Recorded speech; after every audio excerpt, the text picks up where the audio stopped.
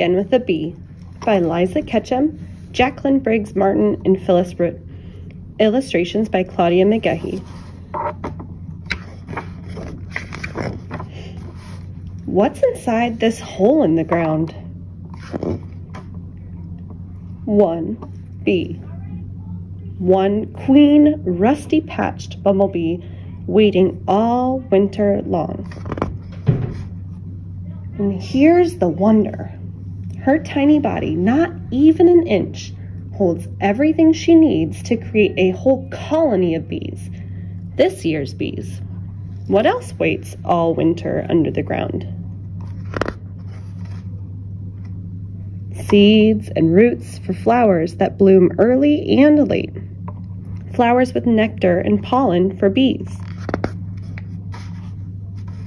Sun shines, earth warms, seeds and roots sprout and grow.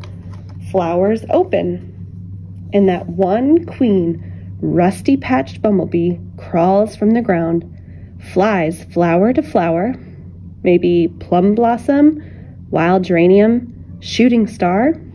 What is she searching for? Nectar and pollen. She eats, and eats, then zigs and zags, flying low. Where will she nest? Underground best. An abandoned mouse burrow, an old mole hole, or a hollow stump.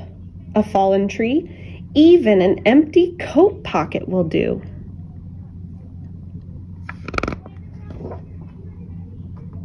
What will she make when she finds a nest?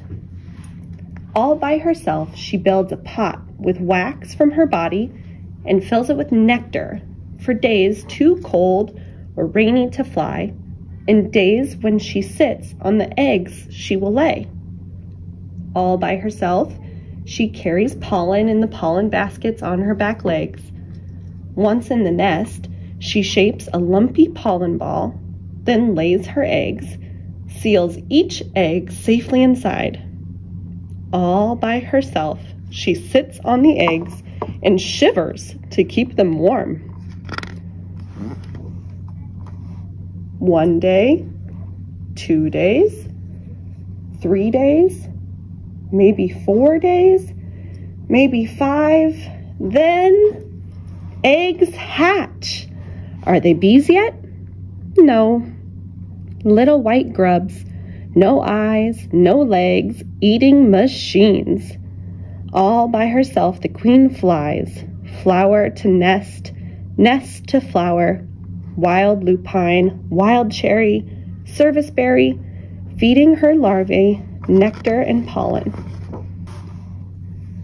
They grow and shed their skins, grow and shed, grow and shed, grow until they poop just once, then make cocoons with strands of silk from glands near their mouth. Now are they bees? Almost. They're pupa. 1 week, 2 weeks inside the cocoon, pupa turning into, finally, bees. Worker bees. All of them female, none of them queens.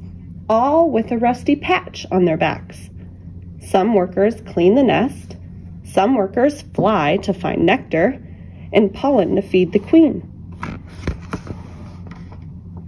Again and again, the queen lays more eggs, as many as 500 over the summer. More eggs, more larvae, more pupa, more worker bees. Late in the summer, when goldenrod, gentian, and aster bloom, a change. Now, eggs hatch into males, each with a rusty patch on its back, and next year's queens.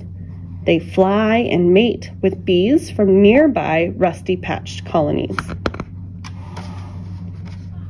Flowers drop seeds, seeds that started when bumblebees buzzed, the pollen loose from the flowers, carried it from blossom to blossom, Joe pie weed, coneflower, milkweed, seeds that can sprout and grow into next year's prairie, next year's garden.